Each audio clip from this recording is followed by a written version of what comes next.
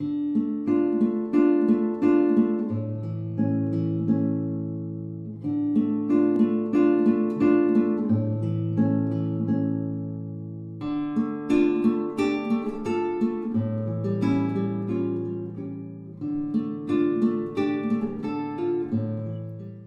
guys, this is Annette with Sun to Shine Astrology and Tarot, and it is time to do my favorite thing, which is make a cup of coffee. The very first thing I do, like every single morning, is I sit down with my cup of coffee. My French press is my most favorite thing, and I drink Folgers coffee. It is canned coffee that you can just get anywhere. I've been drinking it. My grandpa used to drink it, and so it's really special to me. This is my favorite cup because I don't have to go back twice. It's big enough. I have a secret coffee fetish, a coffee mug fetish. So I really enjoy boiling my water. I think it's kind of like one of those things where it just feels so clean and fresh. It's one of my elements. One of my primary elements is water. So anything I do with water is pretty symbolic. But this is just such a calming process for me. It kind of gets me in the mood. I had cleaned right before that to kind of embrace all of this beautiful Cancer energy that we see today. So this is my space. I have a YouTube area that I designated for myself instead of using it for the dining room. And this is my puppy. This is Francis. He is probably the cutest thing ever, and he's the love of my life. He's so cute. And this is my tarot shelf, and this is my workstation. This is my filming station. And this is where I do a lot of private study. This is in my bedroom. I love having this space. It's just so calming, and it's a secret study space for me. So we're going to start out by writing out the new moon's intentions on a piece of paper. I put all my favorite crystals by my writing. I'm holding my moonstone because, of course, the moon rules Cancer, and so it's kind of symbolic that I have that energy in my hand as I'm writing out these intentions. So this is the new moon in Cancer. It's the second new moon that is going to be happening on July 20th, 2020. So just take your time here and try to figure out exactly what you would like to usher in. Usually I try to sync my wishes or my wants or my intentions around the energy of the actual moon. So Cancer energy, it has to deal with your home and family. It has to deal with your physical home, but also your vessel, where your soul is encapsulated. So when I do intentions, I try to make intentions based on that type of energy. Also, the opposing energy of this new moon is Capricorn. So some of the intentions you might want to set on the 20th have to do with ways that you would like to empower your life, empower yourself, things that you would like in your career to achieve over the upcoming year. It's also a great time to really target and isolate your goals, because this is an empowering time, especially in your room, in your favorite space where you tend to relax. The kids, I am like the whole entire apartment complex's mom, and so the kids are outside my window wanting popcorn and wanting me to play with them. They're so cute. So they're a little distracting, but I love them. Yeah, bye. They're so darling. They'll be back in about 20 minutes, so sorry about that. So anyhow, setting goals is one of the most powerful intentions that we can do during a new moon. And you have to understand this has been a very unusual year for Cancers because they've had 2 new moons in Cancer, but technically this is only supposed to be, you only get 1 year usually. So you really want to really touch and embrace the entire 12 zodiac signs for the year, because that is a complete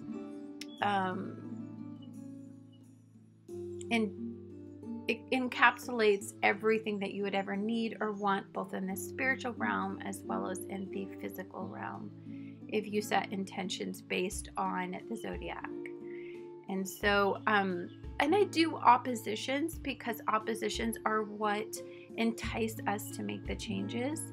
And so it's just really important that you embrace the opposing energy as well.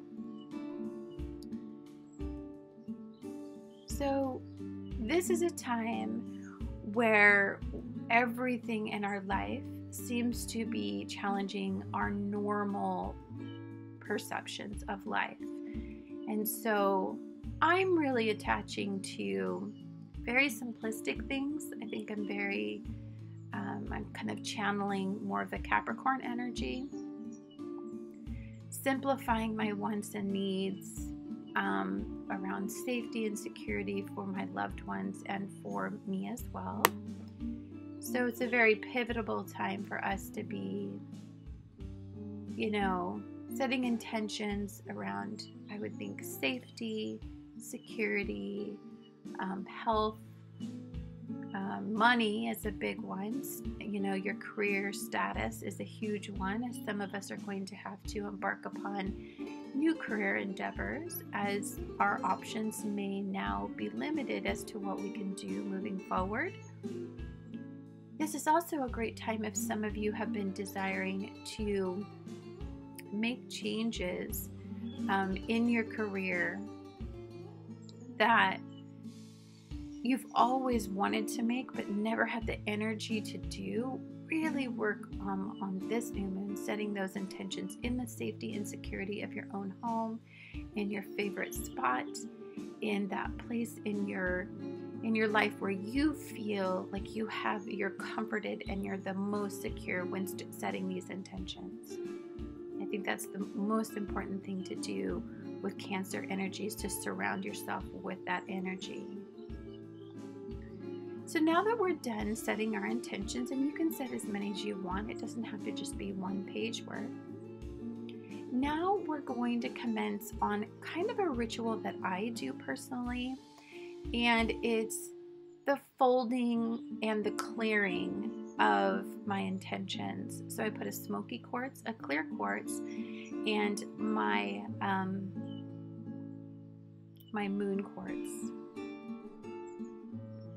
So I'm just setting an intention here. I'm asking for this to be cleared.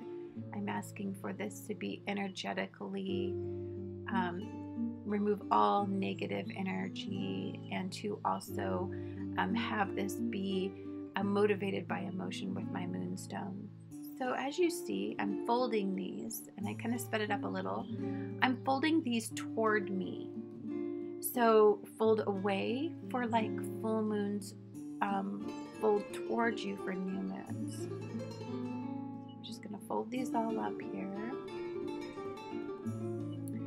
And then, because I don't have a yard, because I live in an apartment, I want to plant my intentions in something that will grow. You can do this in your yard, but if some of you live in an apartment or in the city, you can do this in your houseplants. And so you will nurture and love this houseplant or your outdoor plants, and you'll water them and you'll give them the right light, and that in turn is going to give your intentions, the right energy. So I'm going to bury all of my intentions in my houseplant next to my workspace, because I feel like that's where the most positive energy is.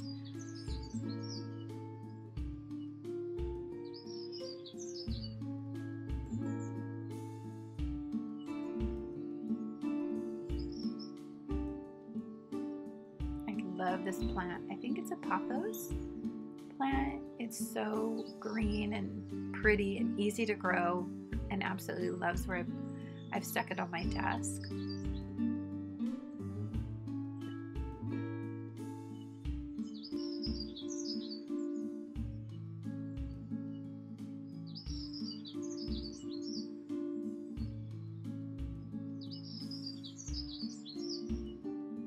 Okay, now that we're done, I'm just going to clean up my space. I made a teeny bit of a mess here.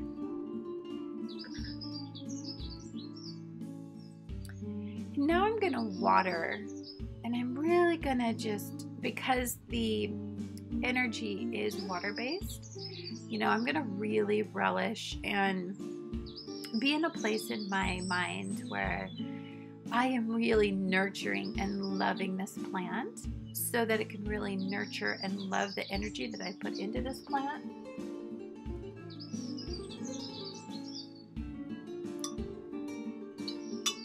Okay, and then I picked out some tarot cards that are specific. This, of course, is Cancer's card. But I've picked out cards that surround the intentions I want to set. So if I see them in my readings, I remember that I, you know, actually intended these to be part of my year.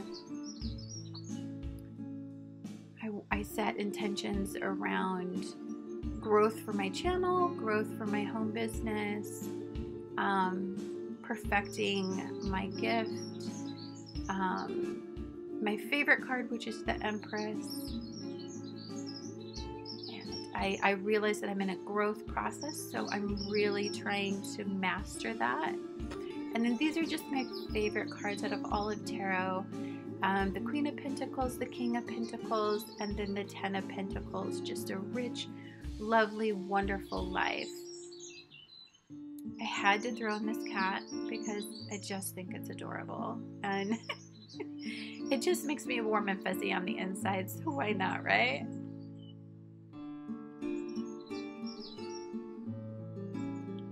So when you're setting intentions, you want to really embrace water energy with this. Maybe take a bath, maybe take a shower, maybe even go to the water. Sit there and you can set your intentions there. You can write there, or you could have a really long bath and then come home, and after you've really saturated yourself in the element of water, then set these intentions. Water represents emotion in astrology. It represents being fluid and going with the flow. It also represents the depths of your emotions, as well as the tides of our emotions, how they come in and out and they waver up and down. So water is one of those really beautiful elements that I really love to work with. A lot of times I will take these really, really, really long showers, and I will get some of my best ideas because it is one of my soul elements, because I'm a Leo on the cusp of Cancer. So it's really important that when you're working with your soul's element, that it becomes part of your ritual as you're setting these intentions, as you're working with your new moon and your full moons. I find being by water is a clearing for me. It's a simplifying energy for me. I feel like when I take a shower, I cleanse away the harshness in my life. When I'm swimming is probably one of my best feelings because I'm immersed in my element. And there's just a simplicity in just being able to float in water and to feel it hold you up, and how gentle water is. It's just such a beautiful, beautiful feeling. I absolutely love the energy of these turtles. Like, they're just really enjoying their moment of just calmness and peace as they're surrounded with water. And just they're purified in that moment, and I just completely love it.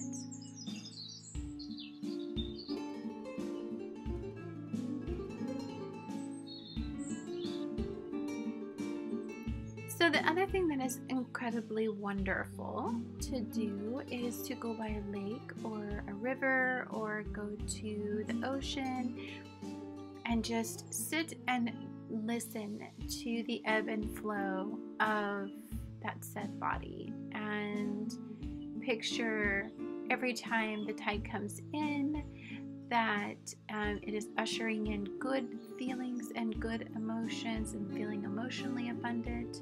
And every time the tide goes out, picture removal of negative energy, a release of emotion, and just feeling like you have room to embrace the positive. Anyhow, guys, thank you so much for watching today, and I hope to talk to you guys again real soon.